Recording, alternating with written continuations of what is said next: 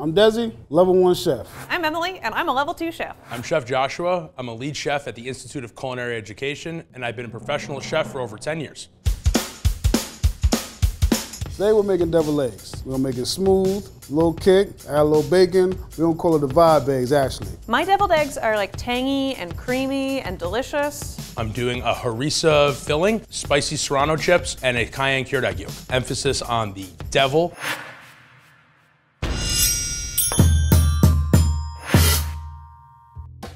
Let's get it started. Eggs are the star of the show. So I'm gonna be using Eggland's best eggs because of their great taste. Well, we all know the devil likes heat, so we can't make deviled eggs without hot water. I like to steam my eggs because the eggs are gonna cook more evenly all around, and I don't have to worry about how long it's gonna take for the water to come up to a full boil. I'm going to cover them with cold water. Really, I want about an inch of water over top of the eggs. We're gonna wait about 15 to 20 minutes. Ooh. That is a very cooked egg, but you know, that's super food safe of him. For those who might think it's a long ass time, that's the perfect time, 15 to 20 minutes. My eggs are boiling. I'm going to cover it up, turn it off the heat, and let it sit for 11 minutes. All right, it's been about 17 and a half minutes. 12 minutes are done. Doesn't look very different, but I know that these guys are perfectly cooked on the inside. When I've got my egg cooked as perfectly as these ones are, and I want them to stay that way, we shock in the ice water, so that way they stop cooking as soon as possible. I am shocked to hear that we're all shocking. I think we had an egg hatch. It was just one. Don't mind that, we good. I let my eggs hang out in this little bowl of ice. I'm gonna get right to the peeling. The way I like to do it is to tap it on the bottom. Give them a nice light roll. Then I'm gonna peel them. It's like removing nail polish. I'm playing the scratch off right now. You might win, you might lose. That's why some eggs come out good and some don't. Yeah, the most important thing is keeping the eggs beautiful. The yolk is amazing, but don't mind the busted lip. Don't let this discourage you. Keep on cooking, don't mind that. So now I'm cutting my deviled eggs horizontally, a little off the top so we get an easy scoop of the yolk. I would recommend going head to tail as opposed to across the waist. I like to go with 11 minutes so you still get some of that like really nice yellow color so it's not super hard boiled, Desi. Beautiful yolk. Just the tiniest little bit of the egg yolk not being set in the center is perfect, which is gonna make it nice and creamy. No discoloration on the outside, which means that the egg is gonna taste nice and clean. I've got a few extra eggs, so let's have a little bit of fun with it. I'm gonna make some salt and sugar and cayenne cured egg yolks that I can shave over top of my eggs afterwards to really put the devil into deviled eggs. I just wanna make sure that everything is evenly incorporated so that way they pick up a nice little bit of spice from the cayenne. I wanna create a nice base for the egg yolks, and I'm just gonna make 6 divots. I'm gonna crack all my eggs into the bowl and then I'm gonna separate them from there. Place it right into my cure. I'm gonna cover them up with some more of the cure and I'm gonna let them sit for 5 to 7 days in the fridge until they're nice and firm. See you in a week. 1 week later, time to take the egg yolks out of cure. Rinse them in some cold water. All that cayenne is infusing its color into it. That's also obviously flavor. Last thing I need to do is I'm gonna dry these off. Look how these are still kind of sticky. I want them to be nice and dry. Now I'm gonna pop them into a low oven set to about 150 degrees for about 30 to 60 minutes so I can grate them on my deviled eggs. Egg yolks are all set now. They're not sticky anymore to the touch. They almost have a slight little jelly feel to them on the inside. They're gonna be nice and sweet from the sugar. They're gonna be salty from the cure, but most importantly, they're gonna be spicy. So now it's time for me to prepare my filling. So I'm going to separate my egg yolks from my egg whites and put the yolks into my food processor. Take your time scooping. This is the part of the deviled egg that everyone knows. That way it's easier to mix with the cream. The egg yolk texture could be a little soft, a little hard. I'm gonna let these sit in the fridge for a while I finish my filling. I got everything I need to make my filling. Done my egg yolks in the bowl first. Me, I don't go over measurement, I go for vibes. Right now we're gonna vibe out to some mayo first. It's about 2 tablespoons. Instead of mayo, I'm gonna make my own aioli. I don't barely make my own best. I know I'm not gonna make my own creole, whatever they know. A lot of people think that aioli and mayonnaise are the same thing, and they're not, because mayonnaise does not have garlic. I'm gonna start by microplaning some garlic into a bowl, and then I'm gonna add into it some egg yolks. Add a little relish. Relish gives a little kick. Spicy muzzle for that Dijon. Need a little for this, you know what I'm saying? A little onion powder. Creole seasoning. But Tony, got a little Tony, you're cooking from the south. Tabasco. Hot sauce adds a little heat, a little tang, and just a little bit of depth to the flavor. And then Worcestershire, just a squeeze of lemon juice to provide a nice bright flavor and to help cut through all the richness of the oil. Dijon mustard, it likes to bind with liquid and fat, which is gonna help emulsify our mayo, so that way it all holds together. And I'll just add a little salt, pepper at this phase too. Now I'm gonna start whisking together my sauce. Now I'm gonna slowly stream in my canola oil. I'm working with a neutral oil here because I don't want it to overpower the rest of the flavors in the aioli. The sauce has a good consistency to it, nice and spreadable. Delicious. I'm going for a bright yellow filling, so I'm gonna give this a quick pulse at this phase. I'm gonna use my food processor to combine all the ingredients that I have. Egg yolks from my hard-boiled eggs. Aioli, I'm gonna add in some spice with the cayenne. The paprika is gonna bring out the smoke from the fire roasted peppers. Salt, a nice smoky note from the harissa, and the brown mustard is gonna give it a little bit extra kick. I'm looking for the yolks to be mostly broken up and the mayo to be incorporated. The reason I'm using the fork because you gotta crush some of the yolk as you whip. Crush, smush. But I wanna scrape down the sides. I'm also gonna add in just a little bit of cold water so that way the sauce doesn't get too hot and break. I'm going to add a teaspoon of capers. Capers are super salty and briny, they're delicious. I'm just going for a rough chop on my pickle, similarly with my dill, and then I wanna break these guys up, but not much more than that. I don't want things so mixed in that my mixture turns green. I just want everything to be well incorporated and broken down a little. I would say that this is exactly the texture I was going for. It's nice and fluffy, but also creamy. Look at that. The vibe is right. A little spice and a little mild, it's like half and half. Now I'm seeing that I've got a nice smooth consistency and it looks like everything is properly combined. Oh, that flavor is spot on. Ooh. This looks good and ready. I'm going to load it into my Ziploc bag to pipe it into my eggs. I like using a plastic bag because this makes it look a lot prettier when I'm piping my filling into my deviled eggs. This is similar to the Ziploc method, except I can use a metal piping tip so I can get a nice design into my egg, and I have a little bit more control. This look good to go.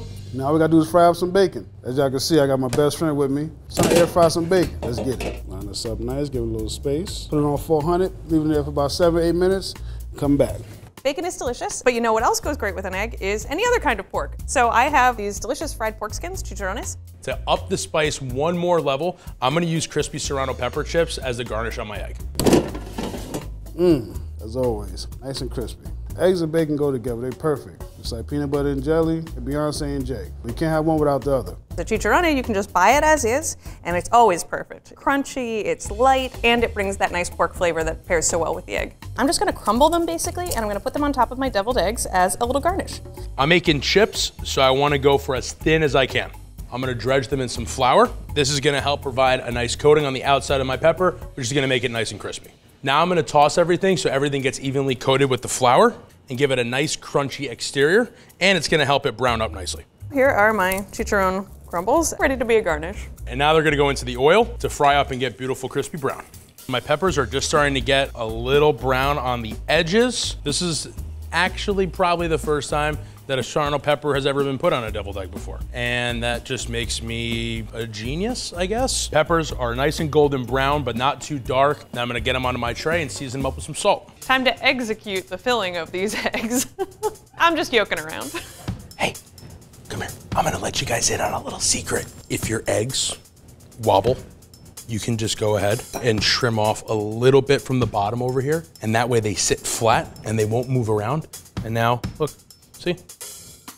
Stay stable. So when you walk with them, they don't roll everywhere.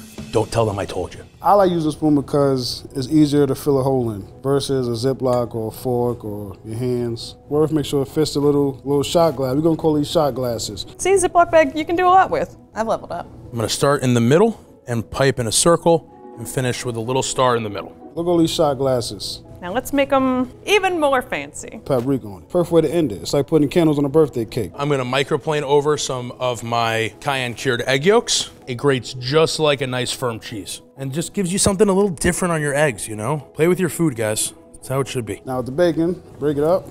Add a little sprinkle. Some dill sprigs. Some serrano pepper chips, and then I'm gonna finish it off with a piece of chive. The onion flavor of the chive is gonna actually help bring out some of that garlic flavor that's in the aioli that we made, but it's also gonna provide a nice, bright, fresh herb note to help cut through all the spice.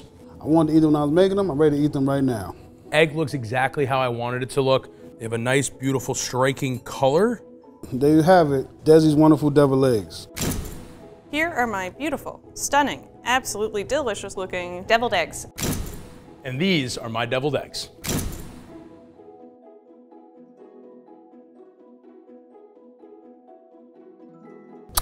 Bon appetit. I cooked the Eggland's Best eggs exactly how I wanted. The whites are nice and soft, cooked through but not rubbery. The filling is so bright and yellow and creamy, and I can't wait to dig in.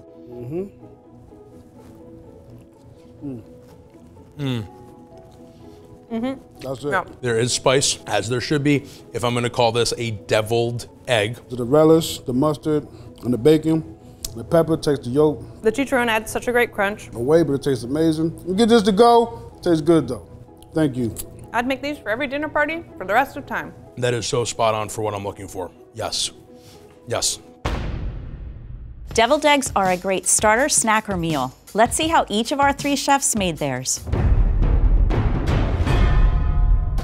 Eggs are the highlight of this dish. It's best to use older eggs. The shell is partially porous, allowing air to slowly pass through. Older eggs, a few days or more after harvest, allow for enough of an air exchange that the inner and outer shell membranes separate, creating an air cell at the wider end of the egg, making peeling smooth and easy. Hard-boiled means that the egg white and yolk are completely solid. Egg whites become solid between 145 and 150 degrees, and yolks at 158 degrees. Prolonged heating can cause a greenish ring to form around the yolk. It's a reaction between iron in the yolk with hydrogen sulfide in the white, producing the greenish ferrous sulfide. It might taste a little like iron or sulfur too. Emily started her eggs in cold water and increased the water temperature to boiling. This gradually heats the eggs, so it's gentler. The white and the yolk cook by conduction. That means that the heat energy is directly transferred from one molecule to another, so the white cooks and then heats the yolk. Joshua steamed his eggs. This is the most gentle method of cooking because you completely avoid the turbulence of boiling water, which can cause cracking. Joshua elevated his level 3 deviled eggs by salt curing yolks. Salt has a direct impact on the coagulation of eggs. It dissolves into positive and negatively charged ions that interact with charged parts of yolk proteins to neutralize them and allow them to bond with each other, but in a less constricted way. This makes the yolks firm, but still tender, so that he could grate them as a garnish. Desi includes classic ingredients like mayonnaise, an egg and oil-based dressing, along with mustard and acidic, tangy pickle relish to balance the richness in the egg yolk. Emily also kept it traditional with a few components like capers that added brininess, a contrast with the creamy egg yolk. Josh made aioli, a garlicky emulsion of oil and egg yolks, and spiced it up with harissa, a hot pepper paste. Adding a little spice works. They are devilish eggs after all. If you're making hard-boiled eggs and feeling a little devilish and super heavenly, we hope you'll take some of these tips from our 3 wonderful chefs.